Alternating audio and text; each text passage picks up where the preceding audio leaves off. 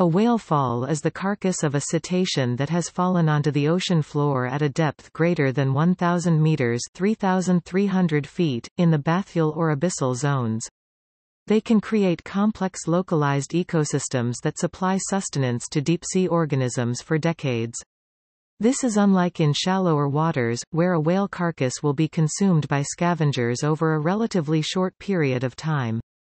It was with the development of deep-sea robotic exploration that whale falls were first observed in the late 1970s. Organisms that have been observed at deep-sea whale falls include giant isopods, squat lobsters, bristleworms, prawns, shrimp, lobsters, hagfish, osedacs, crabs, sea cucumbers, and sleeper sharks.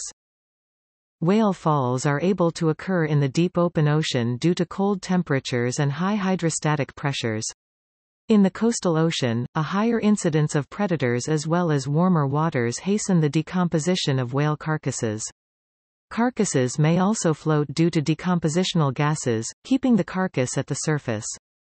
In the deep sea, cold temperatures slow decomposition rates, and high hydrostatic pressures increase gas solubility, allowing whale falls to remain intact and sink to great depths.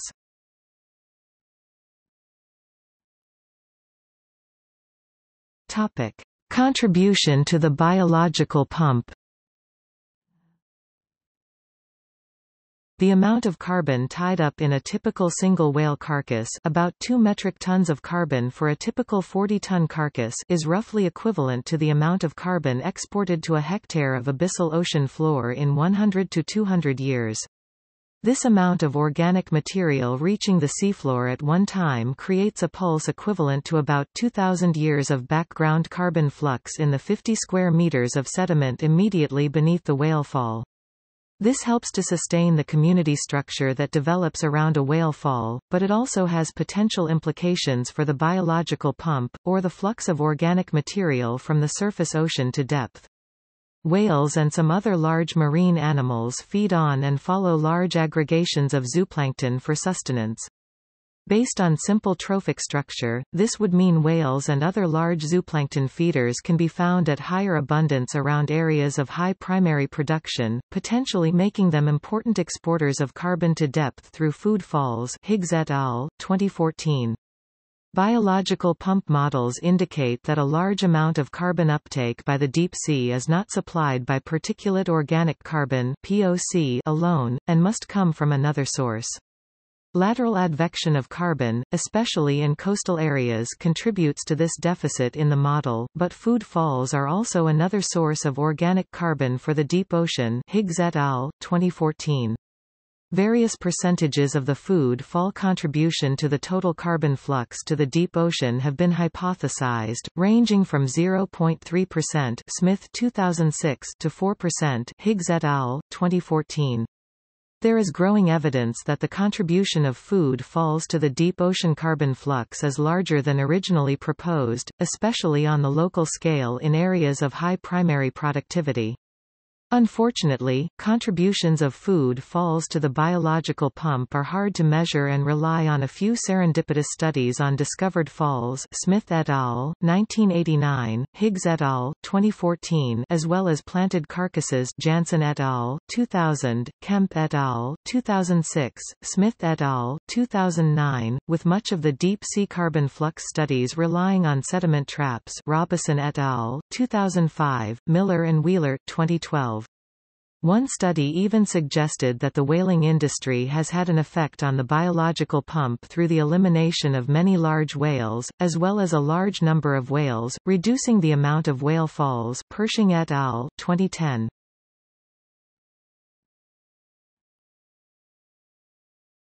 Topic: Discovery.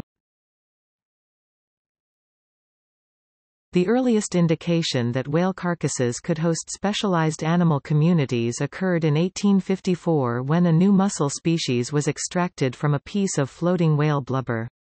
By the 1960s, deep-sea trawlers unintentionally recovered other new mollusk species including limpets named Osteopelta attached to whale bones. The first recorded abyssal whale fall was discovered by U.S. Navy bathyscaphe pilots Lt. Ken Hansen, Master Chief George Ellis and Lt. Tom Vetter diving in bathyscaphe Trieste II DSV-1 on 19 February 1977.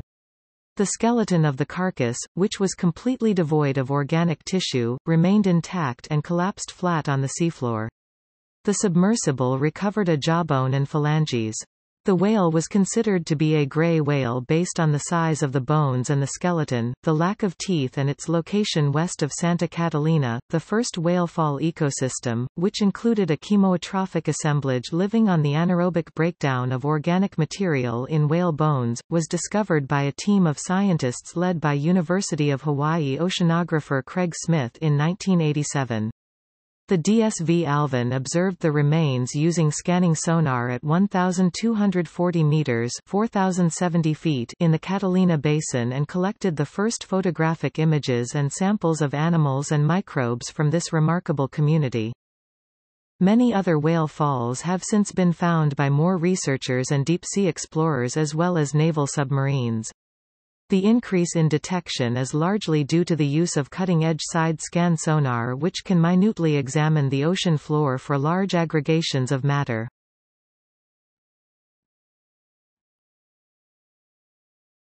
Topic: Organisms. A consistent group of organisms inhabits whale falls in all oceans. The mussels and vesicomyid clams from Alvin's discovery belong to groups that harbor chemosynthetic bacteria which can draw energy from inorganic chemicals. Their only known habitats were sunken wood and hydrothermal vents. The lucynid clams' only other habitats were seeps and anoxic seafloor sediments. Similarly, a snail inhabited only anoxic sediments. Similar ecosystems exist when other large volumes of nutrient-rich material fall to the seafloor. Sunken beds of kelp create kelp falls, and large trees can sink to create wood falls. In more recent years, shipwrecks have also provided bases for deepwater communities.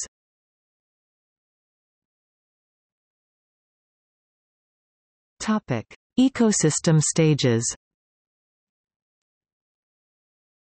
Scientists have concluded from the data recorded from Santa Catalina, as well as other cases off the California coast, that there are at least 3 stages of decomposition associated with a whale fall.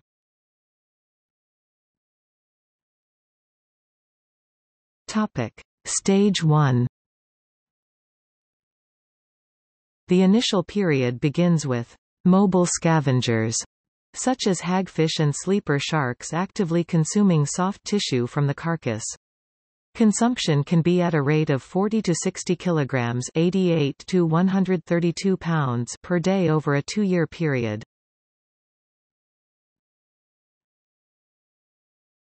Topic: Stage 2.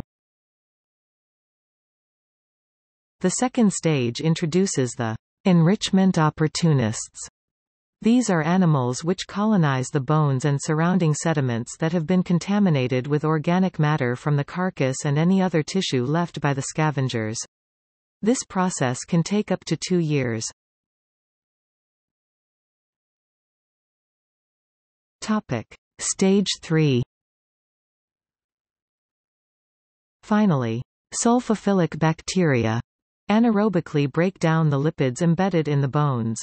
Instead of oxygen, they reduce dissolved sulfate SO2-4 and excrete hydrogen sulfide. Due to the toxicity of H2S, only resistant chemosynthetic bacteria survive. The bacterial mats provide nourishment for mussels, clams, limpets and sea snails. As whale bones are rich in lipids, representing 4 to 6% of its body weight, the final digestion stage can last between 50 and possibly 100 years. A process called methanogenesis can also occur around whale falls. Archaea that produce methane can be abundant in anoxic sediment, but is typically not found in co-occurrence with the sulfur-reducing bacteria found at whale falls.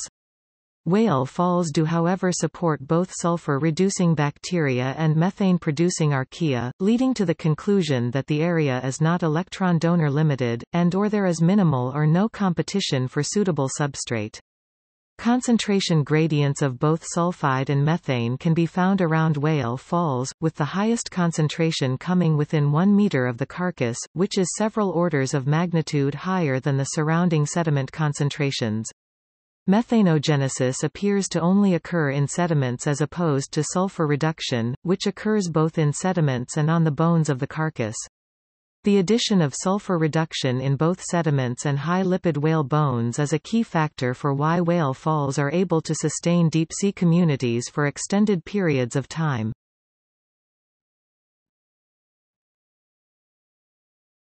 Topic: Variance in decomposition rates. The differences in stage patterns between whale falls is likely to be related to carcass size.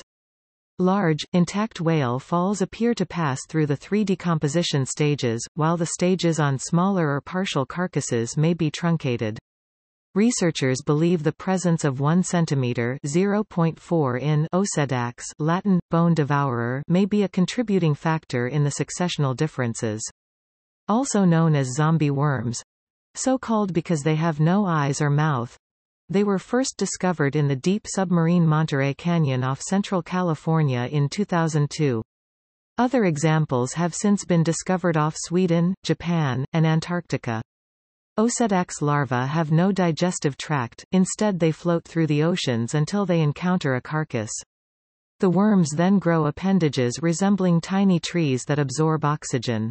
A root-like structure grows into the bone. These contain symbiotic bacteria which make an acid that breaks down proteins within the bone.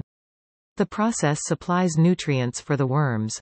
When these worms sexually mature, eggs are released to start the cycle over. In 1989, scientists hypothesized that some species such as Osedax might use whale falls as stepping stones to extend their range across multiple chemosynthetic communities. They estimate that 690,000 carcasses, skeletons of the 9 largest whale species are in one of the 3 stages at any one time. This estimate implies an average spacing of 12 kilometers (7.5 miles) and as little as 5 kilometers (3.1 miles) along migration routes. They hypothesize that this distance is short enough to allow larvae to disperse, migrate from one to another. Another polychaetae worm that is known to be abundant at whale falls is Bathycarilla guimacensis.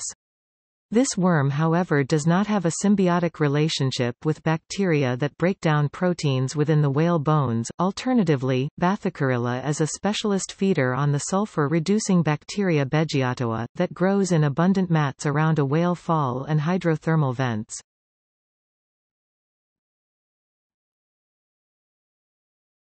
Topic: Palaeontology. Whale fall fossils from the late Eocene and Oligocene 34 to 23 Maya in Washington and from the Pliocene in Italy include clams that also inhabited non-chemosynthetic environments. Chemosynthetic-only animals do not appear until the Miocene 23 to 5 Maya in California and Japan. This may be because the lipid content of early whale bones was too low. The discovery of the limpid osteopelta in an Eocene New Zealand turtle bone indicates that these animals evolved before whales, including possibly inhabiting Mesozoic 251 to 66 Maya reptiles. They may have survived in seeps, wood falls and vents while waiting out the 20 million year gap between the reptile's extinction and whales' emergence. Another possibility is that these fossils represent a prior, dead-end evolutionary path, and that today's whale fall animals evolved independently.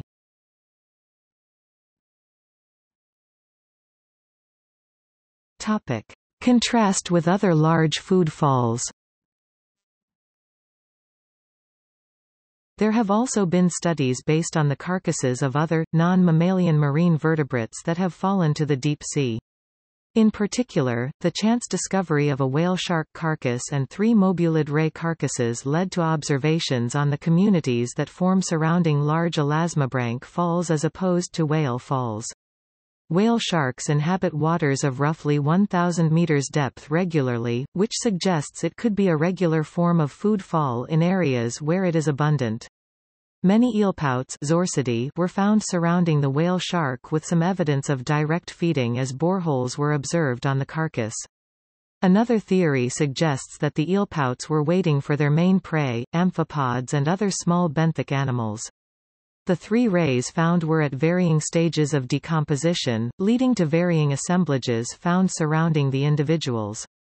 A higher abundance of scavengers was found surrounding the more intact individuals, including scavengers typical of whale falls like hagfish. Around the least intact individual a bacterial mat was observed in the zone of enrichment, but no clams or mussels typical of this environment, i.e. whale falls, were seen. Overall, the four carcasses observed showed no evidence of progression past the scavenger stage. The size limitations, as well as physiological differences between large elasmobranchs and whales more than likely causes the changes observed in the communities surrounding their respective carcasses.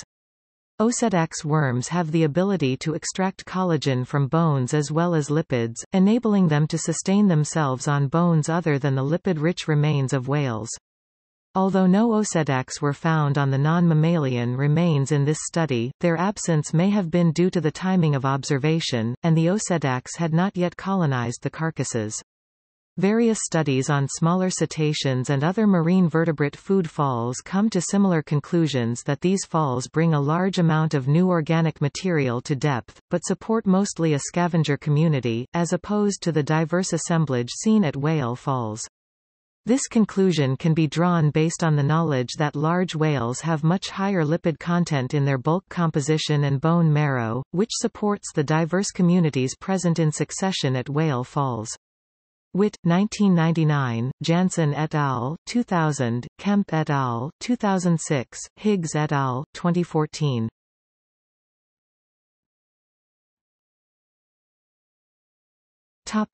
See also: Deep sea communities, marine snow, detritivore, jelly falls.